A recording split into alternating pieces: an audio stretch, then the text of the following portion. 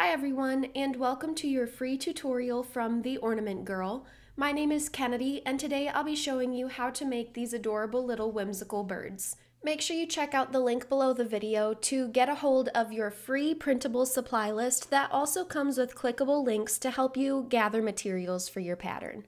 This adorable whimsical birds pattern was designed by Darlene. It comes together super quickly, and we think you'll be mixing and matching colors to make a whole flock of birds in no time.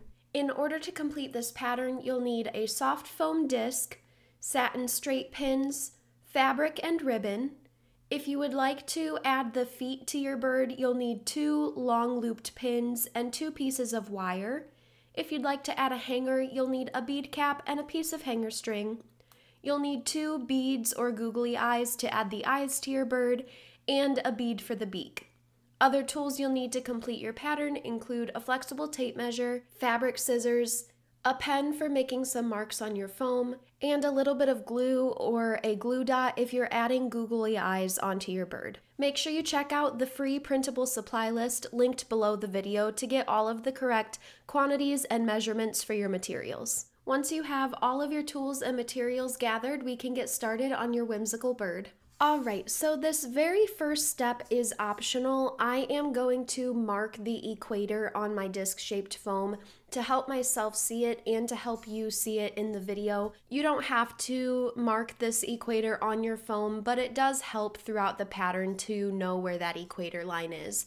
So on your disc-shaped foam, if you're facing the narrow end, there is this mold line cutting the foam in half where the 2 halves of the disc meet.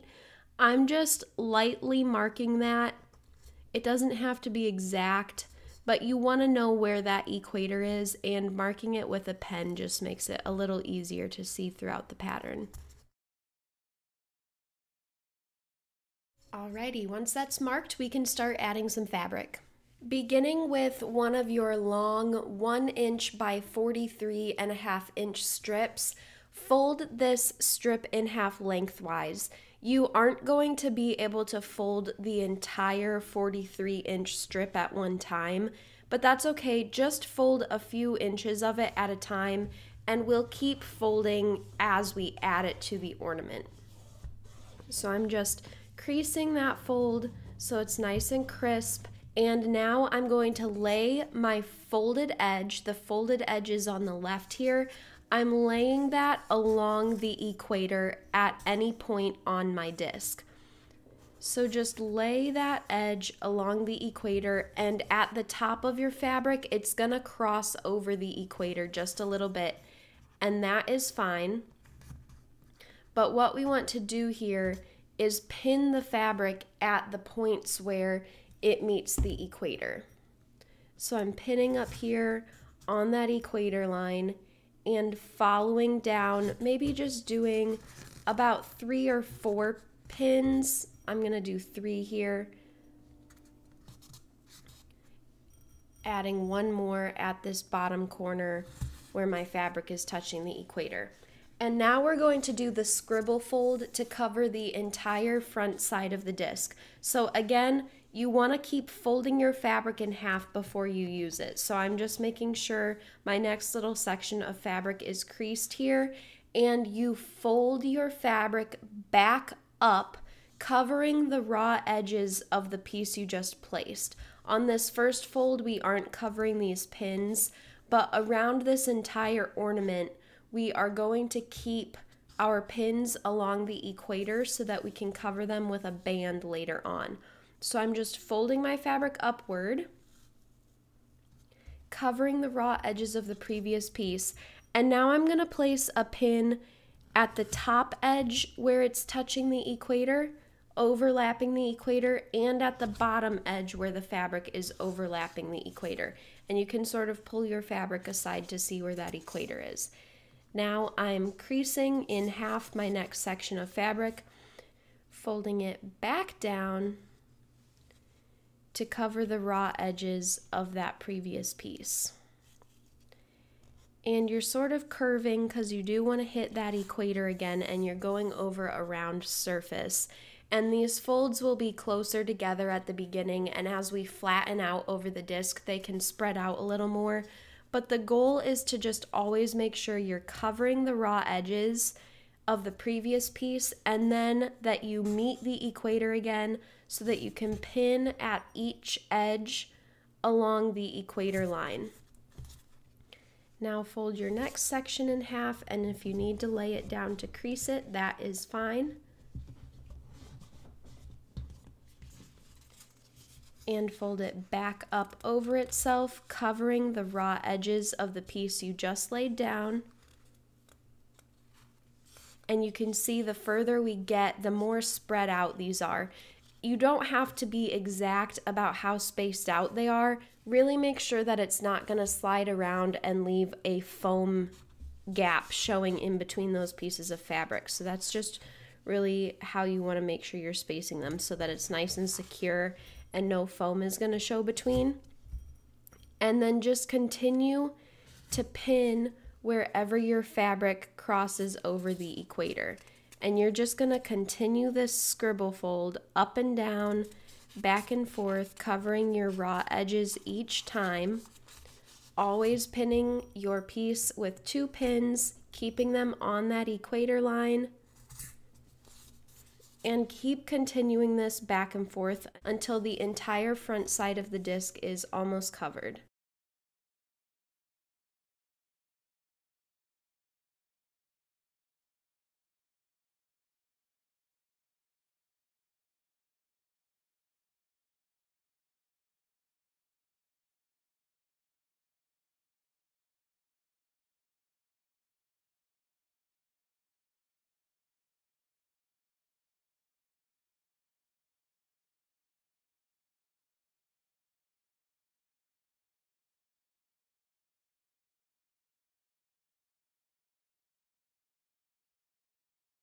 Now I'm approaching the end of this front side. I have one more fold to make. I'm going to fold my fabric back down over itself. Got to fold it in half first. Back down over itself, and now I want to secure it all the way along that equator. It didn't quite make it down here, but we'll cover that with our band. So I'm just pinning down so that these edges aren't springing up or fraying. I'm pinning pretty much right along that equator to secure the entire edge of the piece. All right, so now that front side is covered with the scribble fold, and there are only a few sections that are way overlapping into the other side. I have these corners that are pushing over into the other side of the foam. So what I'm gonna do here is add a couple of extra pins along that pin line, that equator line, so that when I trim these corners off, I know those pieces are secured and they aren't going to come undone or unfolded. Same down here, just filling in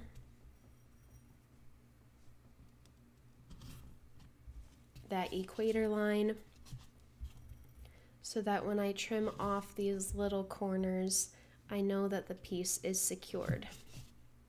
Now with my fabric scissors, I am just trimming along that equator any little strings that I have or little corners of fabric that are jutting over into the other side of the foam.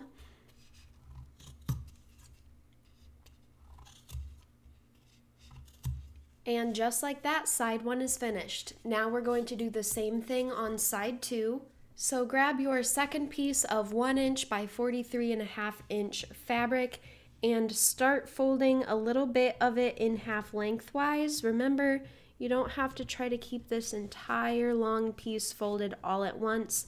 You can work in little sections. Once you have that folded, we can return to our foam, and to make sure that we are orienting our folds the same way as the first piece, find the section where your folded edge is touching the equator. So down here I have raw edges touching the equator. That's where I ended. I want to return to where I started with my folded edges touching the equator and line up my folded edge with that equator on this side as well. So again, you're just lining up a little section of your fabric, that folded edge touching the equator, and you want to pin it along the equator line.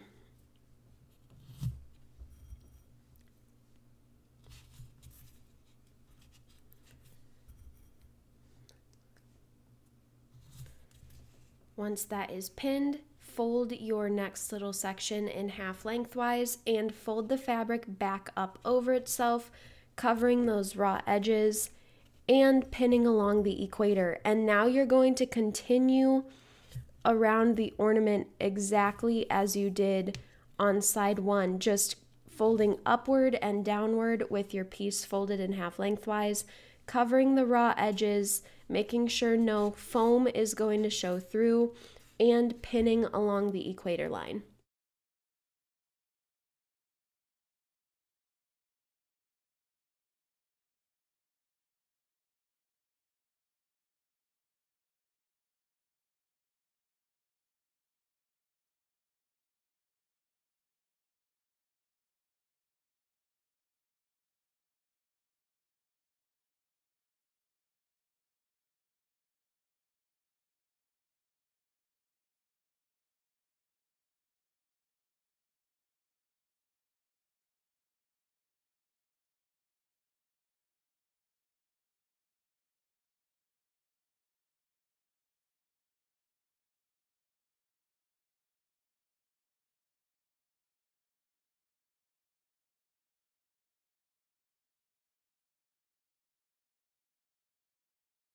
Once you fold up your final piece, my fabric, as you can see, was a little bit short, but I'm going to cover that with my band. I think my piece was a little bit shorter than the measurement. Pin along the equator,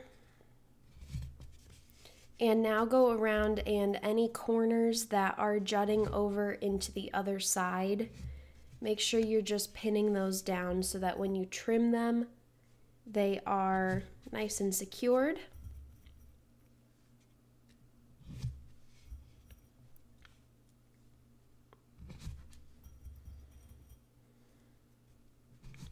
Now you can trim any corners that are going over into side one.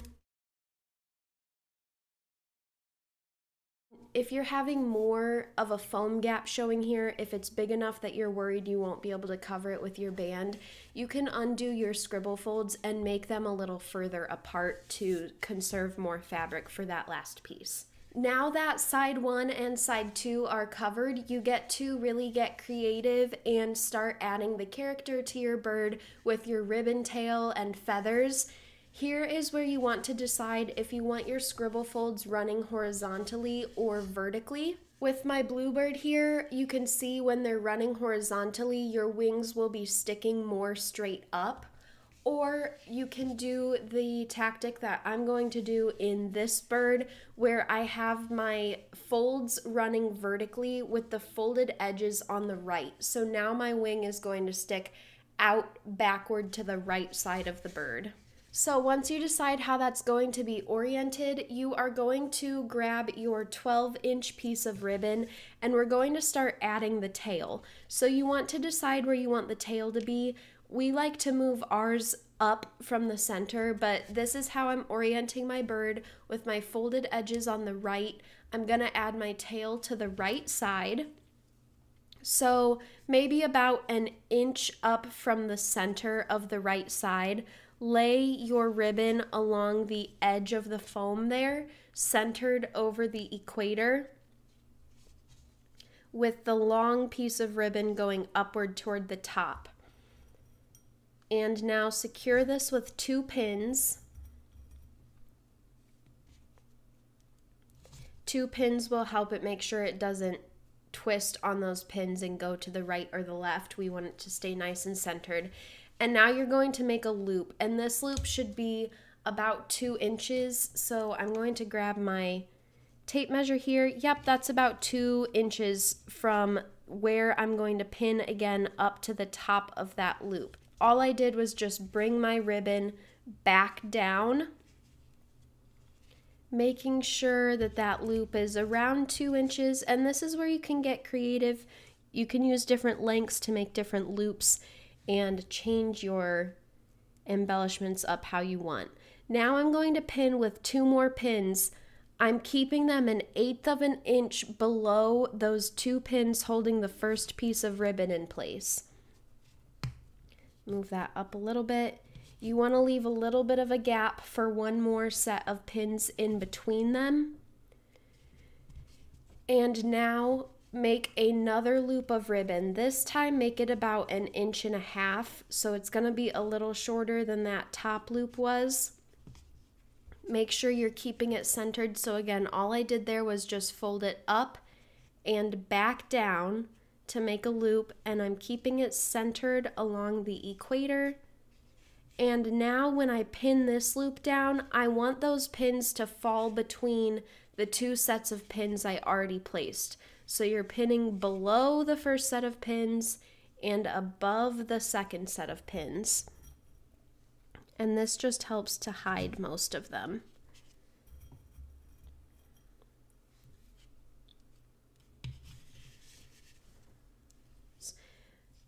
Make your final loop, center it along the equator, and now this set of pins should fall about 1/8 of an inch below that bottom set of pins right there. And we're going to pin our band in between those 2 pins to give us a nice finished edge.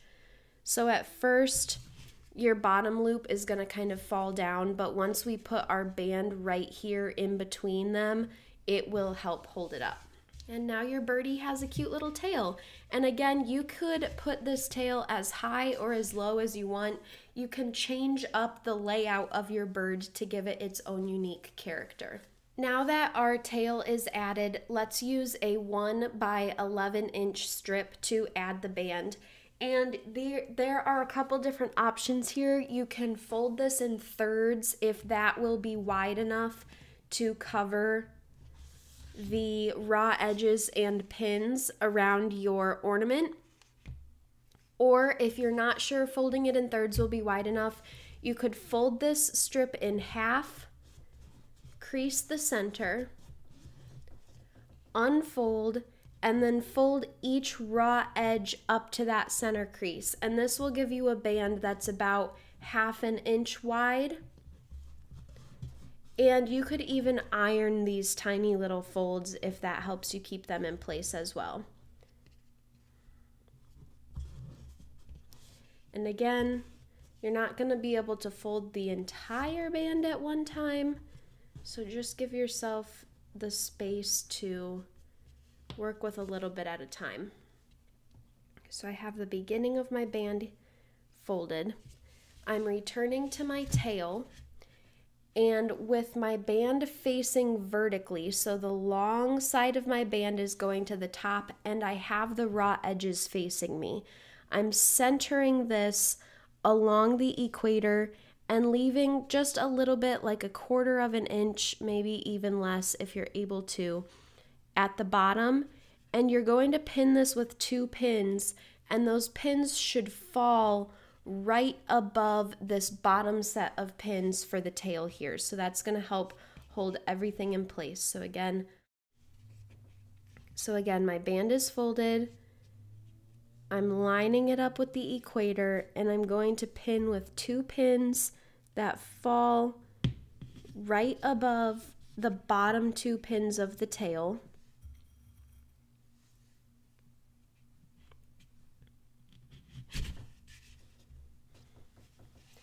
And now that helps hold your tail up. That bottom loop isn't falling down. And then keeping your raw edges folded to the center or folded in thirds, however you decided to do that, fold the band down over itself. So now you can see we have that nice folded edge there at the top. And you'll continue wrapping this band all the way around the ornament, covering the raw edges and pins. And you can keep flipping it over to fold it. I know it's a tiny little piece of fabric, so just be patient with yourself. and it gives us that nice finished look around the edge of the ornament. It's kind of amazing how big of a difference adding your band makes.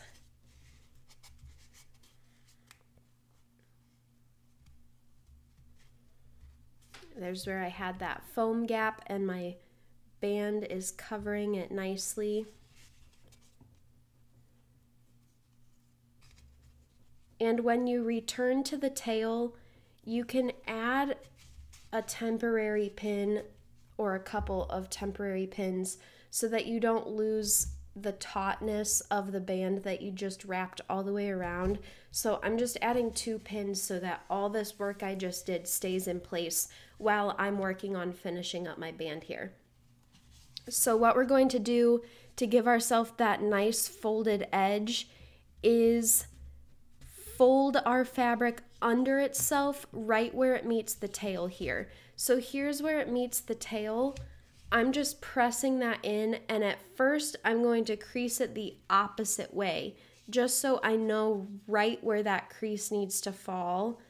I'm going to give myself a nice crease in that fabric, and now you only need about 1/4 of an inch past that crease. So here's my crease right here. I'm moving up about 1/4 of an inch and trimming my band.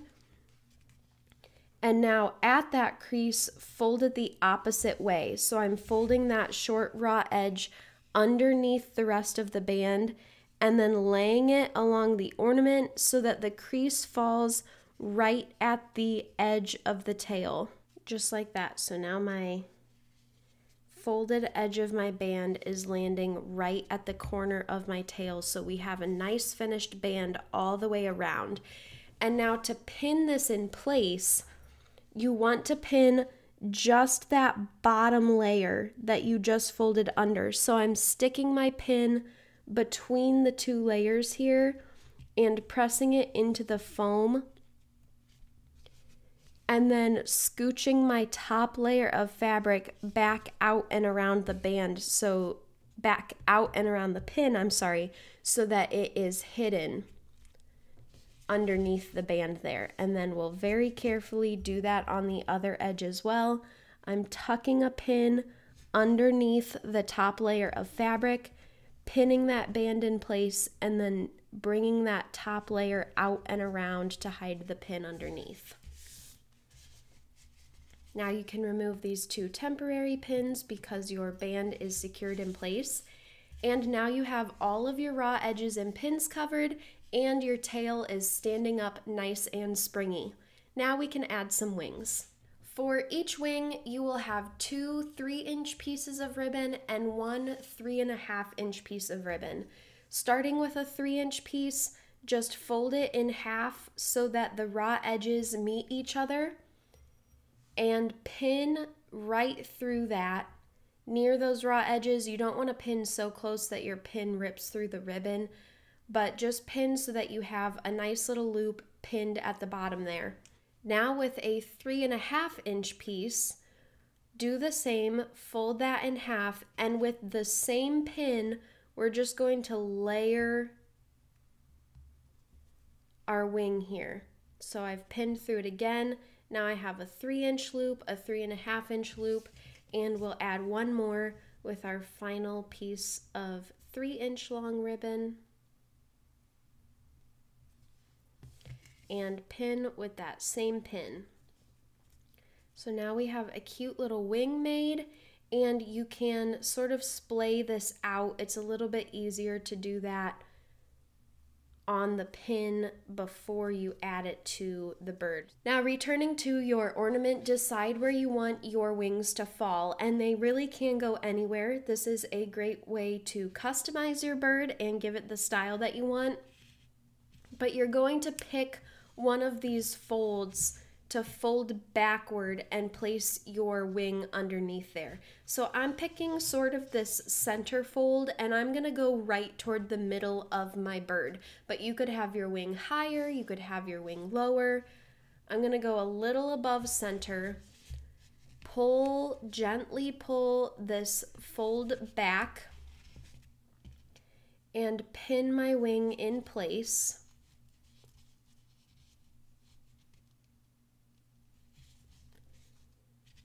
and get it situated how I want it.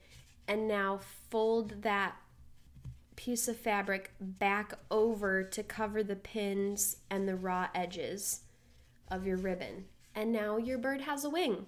Let's do that same process on the other side.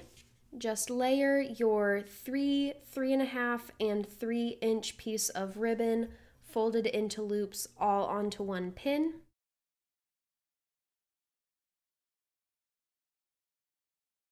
And now returning to your bird, flip it over, and you just want to try to find the same general area to add your wing on the second side. So I'm just following my folds over. You could measure down and over to figure out if you want to try to be exact. I'm going to put mine about here, so I'm just gently pulling that fold back, pinning my wing in place,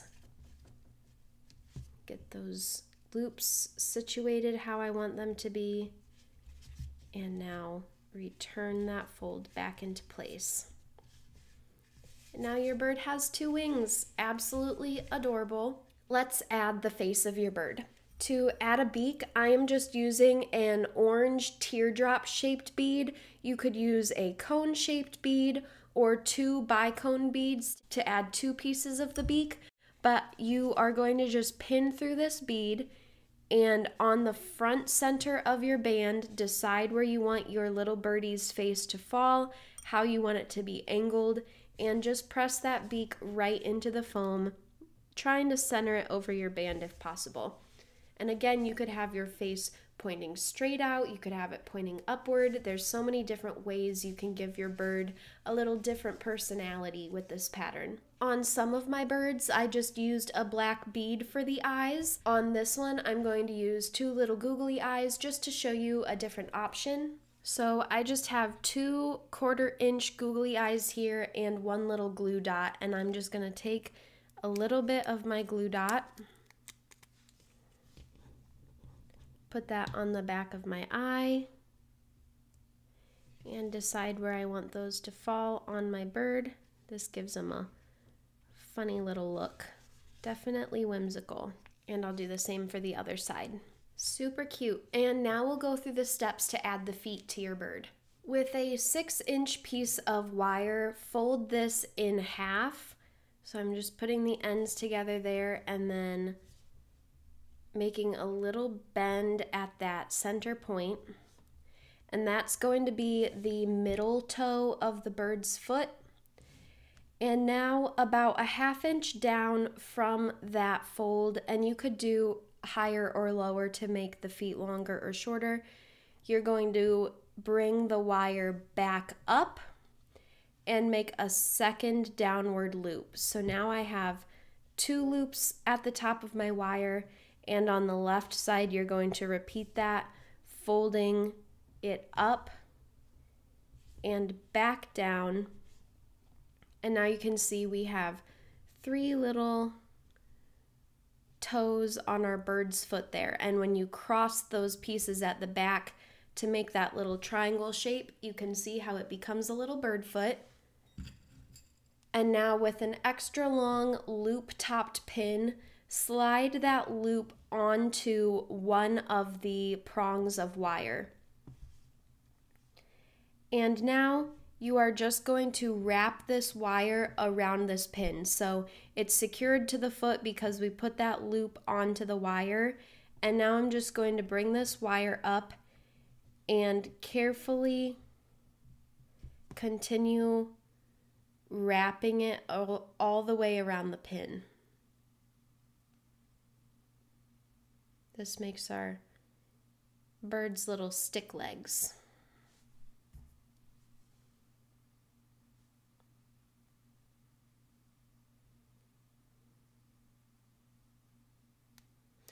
And once that is wrapped, then you can wrap the other remaining piece around.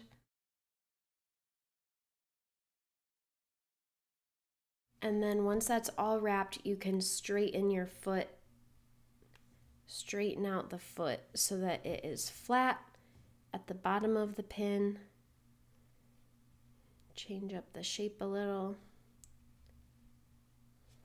Now I have a little bird foot, and all I'm going to do is just pin that right into the bottom of my bird on one side of the foam.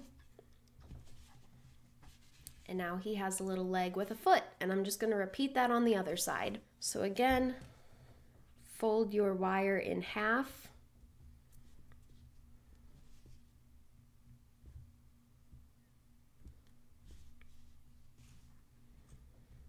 At the right side, about 1/2 inch down, fold up and down. And at the left side, fold up and down. Cross your 2 pieces to make your little triangle shaped foot there. Slide your pin onto one of those pieces and begin wrapping the ends of wire around the pin.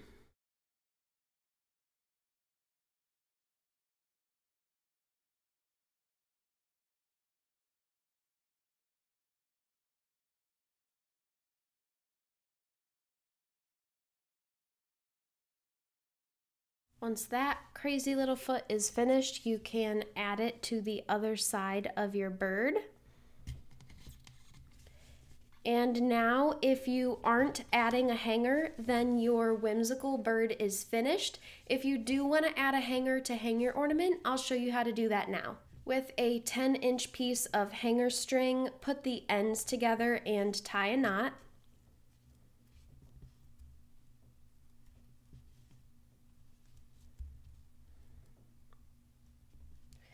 You can cut off those extra long pieces at the bottom. Now thread a pin with a bead or a bead cap or both if you want. I'm going to do both here. Little bead, bead cap, and then press that pin directly through the knot that you just tied in your hanger string.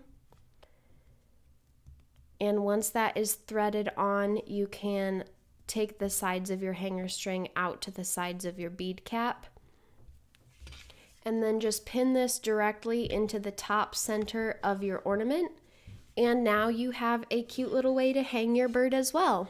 I really hope you all had a wonderful time making this whimsical bird ornament. As you can see, there's so many different color combinations you can do and different embellishments you can add to give each bird its own little look and personality.